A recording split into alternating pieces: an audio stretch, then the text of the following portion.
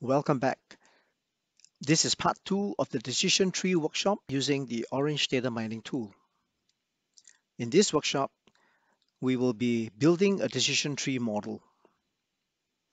Let's start with a recap of what we did in workshop part 1.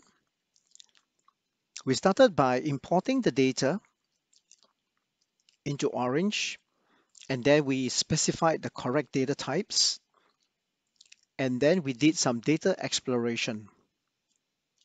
We used a couple of widgets here.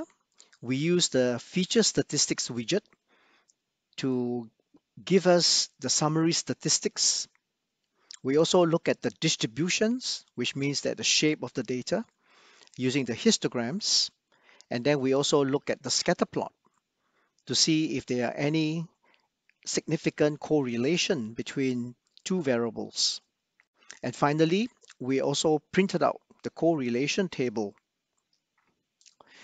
Now that we have a better understanding of the data, we can proceed to do our model building, which is today's workshop. Let's get started with part 2. We will go through the following steps to build our decision tree model. The first step is to do feature selection. The second step is to split the data into training and testing sets. In the third step, we are going to train the decision tree model using the training dataset. And in step 4, we will view the results of the training. And step 5, we will check the accuracy of the model. And step 6, we will save the model for prediction purposes or deployment. I've already set up the workflow here with 4 widgets referring to the 4 steps in the part 2. So step 1 is feature selection, and we are going to be using the widget called select columns. In step 2, we are splitting the data into training and testing, and we are going to use the data sampler widget. And then we want to build the tree using the tree widget, and we will view the results of the constructed tree using the tree viewer. Let's start by looking at feature selection. You can see that Orange has actually done some auto detection and pre-selected all my numeric features and placed them in the box on the right side. Orange has also cleverly anticipated that outcome will become my target variable. You can choose to change these pre-selections if they are not exactly what you want. For example, if I don't want to use BMI as an input to train my decision tree model, I would drag it to the left box where Orange would ignore. Anything you place in the left box is actually going to be ignored by Orange. And anything you choose to put on the right box will be used as input to train the model. But for now, I will use all my features to build the decision tree model. As you can probably guess, this widget is useful for fine-tuning your model by selectively removing features that do not contribute to the tree building. Technically, we want to remove features that have low correlation with the target variable. The next step is to split the dataset into training and testing sets.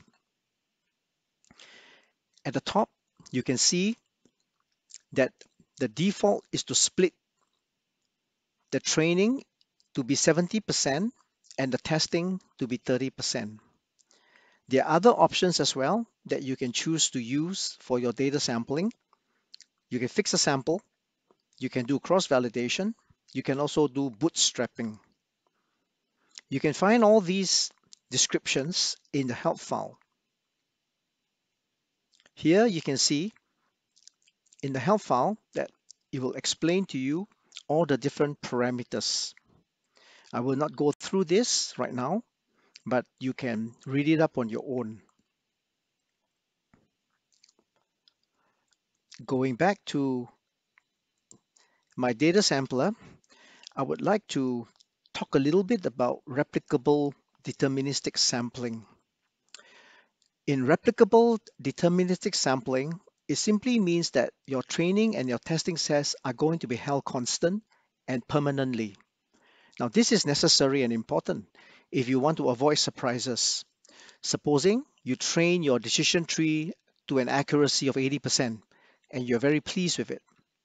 The next day, you ran a demo for your stakeholders, and to your horror, the accuracy became 75%. Now, this happened because the training dataset that was generated yesterday is not the same as the training dataset that you have um, generated today. The composition of the training and the testing is not the same as the original. Therefore, you are getting different results. If you want to fix this, you should check the box that says replicable deterministic sampling. So the 70% and the 30% will always remain the same, no matter how many times you run the model. In the second option is to stratify the sample. This is where you want the proportion of the class labels to be the same. So supposing in our dataset, we have 65% of diabetic patients and 35% of non-diabetic patients. I would want the training and the testing to have a similar proportion so that the tree model can learn this property. So you would want to check the stratify sample as well. Finally, click on the sample data and you can see at the bottom over here that out of the 768 data points that I have, 538 will be used for training and 230 records will be used for testing. Okay. The next node is the tree widget. You can see that there are a few parameters that you can configure the tree modeling. If you want to produce a binary tree, you can check this box. A binary tree can sometimes produce better results than a multi-way split. You can use this to experiment. Next is the minimum number of instances in the leaves. This tells the model that every node in the tree should have a minimum of 2 data points. Next is do not split subsets that are smaller than, in this case, 5.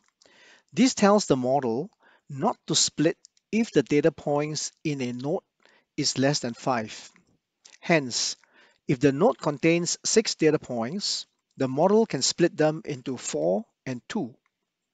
In the next iteration, these two nodes with 4 and 2 data points in them will not be processed for splitting. The next parameter is to limit the depth of the tree. This is a difficult parameter to configure. In the literature, there are suggestions to set the limit to log base 2 of the number of features. But for the purpose of this workshop, I'm going to be leaving it as the default. Finally, you can set a stopping criteria.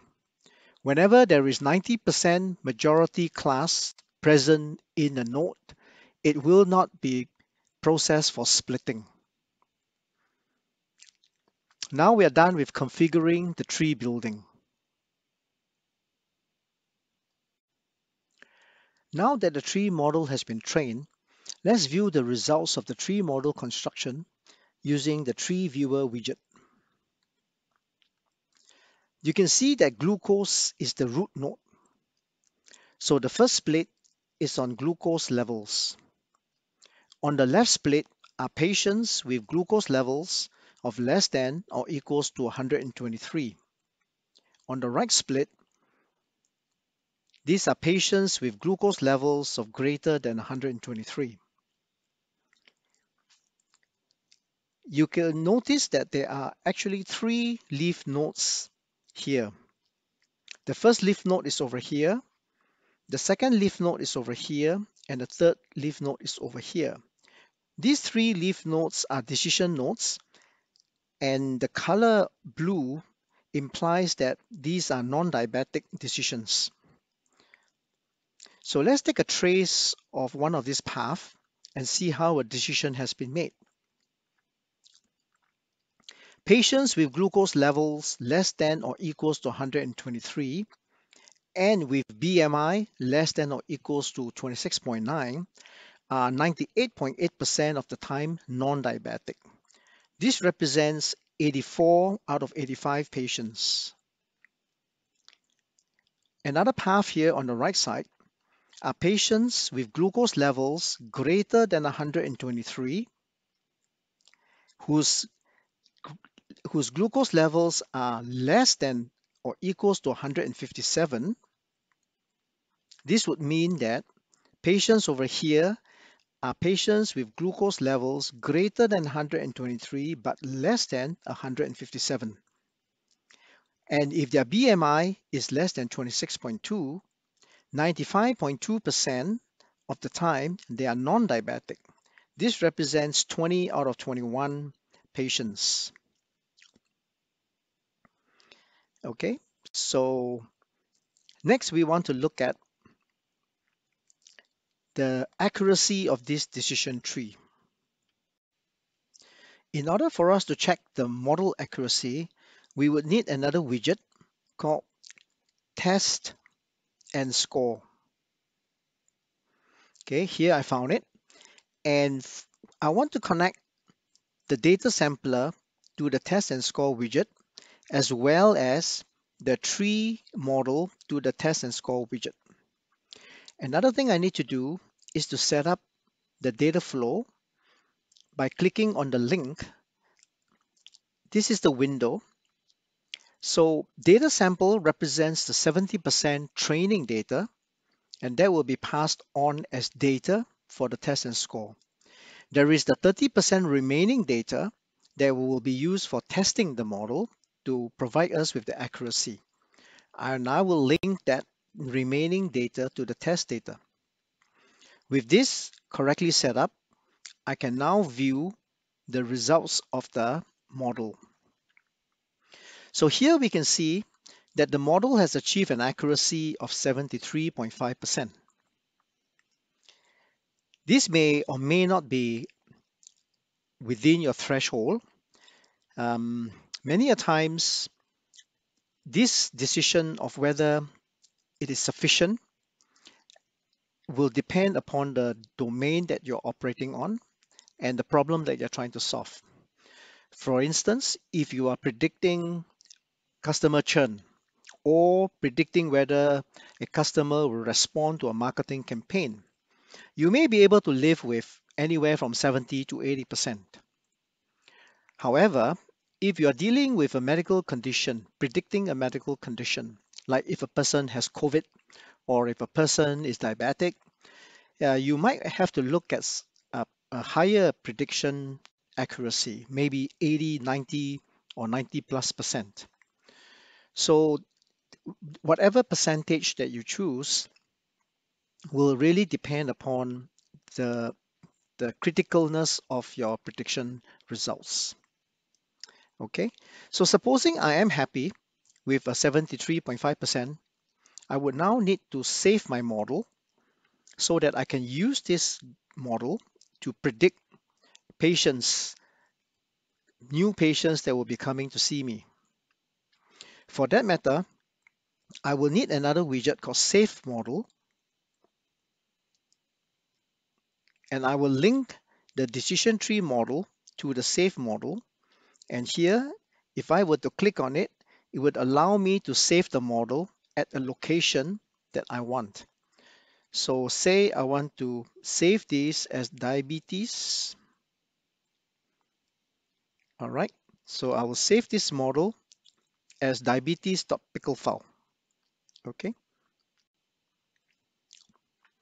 So in the next workshop, we are going to talk about model deployment, where I will be loading this save model and using it to predict new patients that have never been classified as either diabetic or non-diabetic.